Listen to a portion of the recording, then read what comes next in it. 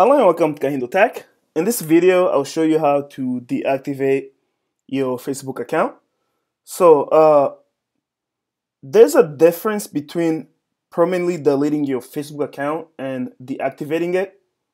Deactivating it is like a temporary thing that you do. So, like if you just want to shut it down for a little while, maybe you want to focus on something, that's when you deactivate it. But permanently deleting it, it's like you permanently be gone. But with deactivating, you can come back to it. You can reopen it after you have deactivated. So it's just like a temporary measure that you take, okay? Anyway, to begin, let's open up the Facebook app. Once you have it open, go to your settings. Under Android, this should be on the bottom right corner, those little three bars. Oh, no, sorry. Under Android is like the top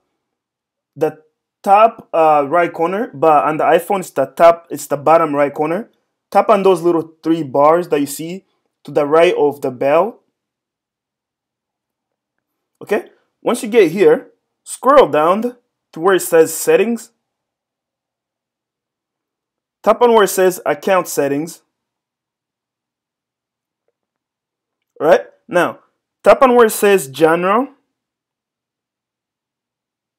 From here on, tap on where it says manage account. And then as you can see, from like on the bottom right corner of this, it says deactivate. Tap on that. All right. So now Facebook usually will ask you for if you want to give them a reason why you're deactivating. You can take your time to read all of that, but I'm just trying to finish this real quickly. And I'll just tap on this is temporary. I'll be back. No, just do that. And then if you tap on that, it will ask you for days or whatever. But let me just say other. And then just put X. But yeah, you do have options. You can choose whatever. Give them the reason that you would like to deactivate your account.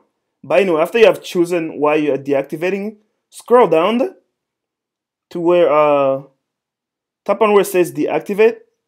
And you can read some of these other stuff where it says opt out of receiving future emails from Facebook. Either you can select it or not. I'm just doing a demonstration, so I'll just select it, I guess. Tap on where it says deactivate on the bottom. So scroll all the way down the bottom. After you have given the reason, scroll all the way to the bottom and tap on where it says deactivate. And there you go. I have deactivated my account. Now to come back, all you have to do is just put in your login information, email, phone, and password, and you'll be able to reactivate it, okay? Anyway, if you have any other questions or comments, please leave them in the comment section below. If you liked the video, give it a thumbs up, and definitely subscribe to my channel for more videos like this. Thank you for watching.